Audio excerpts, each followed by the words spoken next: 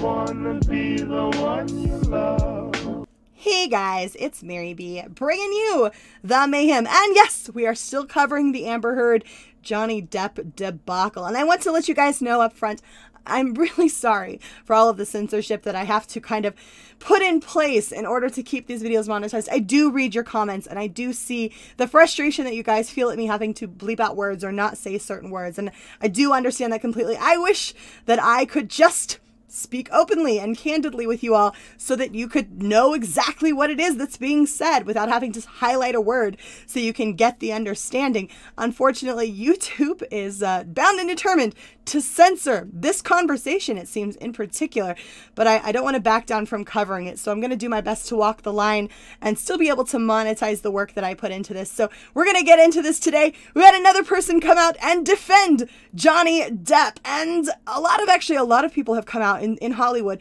to defend Johnny Depp. Another person is Doug Stanhope. If you're not familiar with that name, he was a comedian over on Comedy Central, host of The Man Show, and a friend of Johnny Depp. So we're going to get into it, what it is that he made a statement about here.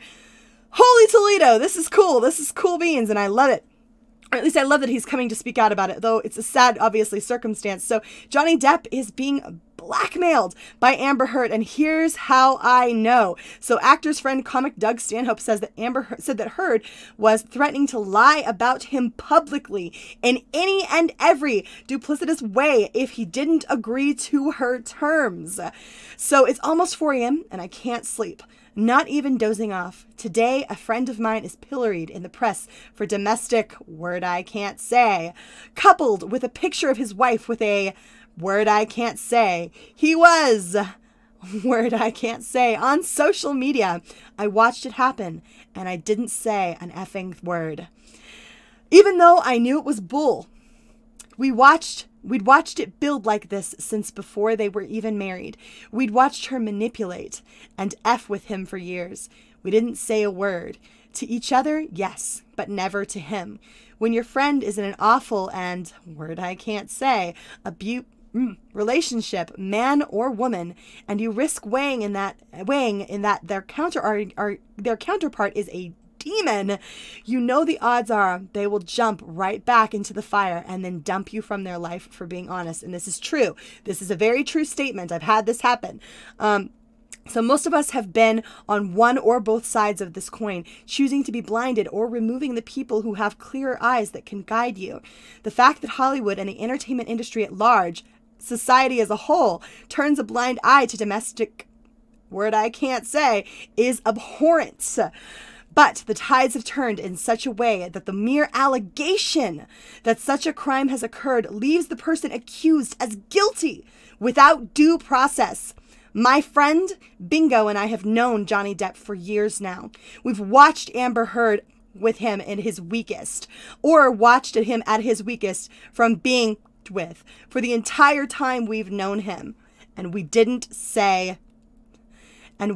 want to be thrown, because he's Johnny Depp, and we didn't want to be thrown out of the circle for saying that the emperor was being stripped of his clothes.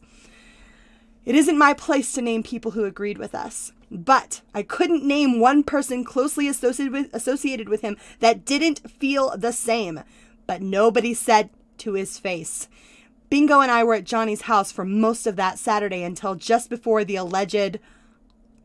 We assumed initially that his dour mood was because of his mother's death the day before, but he opened up in the most vulnerable of ways, that it was not only his mother, but Amber was now going to leave him, threatening to lie about him publicly in any and every possible duplicitous way if he didn't agree to her terms.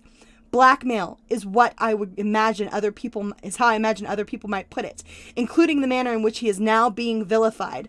We stopped not saying. Bingo and I together and then separately told him how much we were aware of this manipulative, how his closest circle had all agreed on this since the day we met, and that we all feared that telling him outright might alienate us all. Love makes you do funny things. I told him the truth, and I half expected to be asked to leave. But I wasn't seeing Johnny Depp. I saw a naked emperor, and we told him to get dressed. Other people came in and out during the afternoon. all verifying that we'd been cowardly, saying things only behind his back for so long. He seemed dumbstruck that nobody had ever come clean about this, and he thanked everyone for being honest. He still pronounced his love for Amber, but was presciently aware that she was going to pull off some kind of ruse to him over. He hadn't slept in days with anxiety. You'd call him paranoid if you didn't know better. But we knew better, and he was right. As he finally felt like he could sleep, we left him from what we now read in the news. Later that night, the police were called to his house for a domestic dispute. I hopefully can say that word. I'm not sure if I'm allowed to say that one. Finding no criminal act had occurred and no signs of physical, the police left. Everything Johnny had told us that she'd been threatening had actually come to be. It blew up in the news, raced through the internet like a plague, and blew up on Twitter like it was the McMartin child abuse. Word I can't say. Scandal. Sorry, this is so frustrating, guys. People are swarming with torches on social media. I watched it all happen ahead of time, and I watched it come to fruition today, and I haven't been able to sleep again because I didn't say to defend him. Why?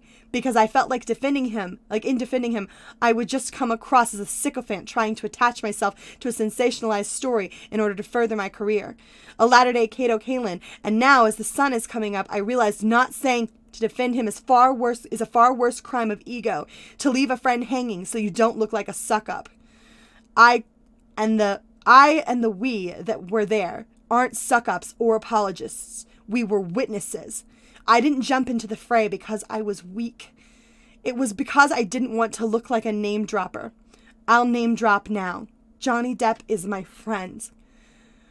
But any one of my friends will tell you I always call them out on bull. Abusing women is bull. Johnny doesn't anyone. And he told me that day ahead of time that she'd pull some kind of like this. Johnny Depp got used, manipulated, set up, and made to look like an hole. And he saw it coming and didn't or couldn't do anything to stop it.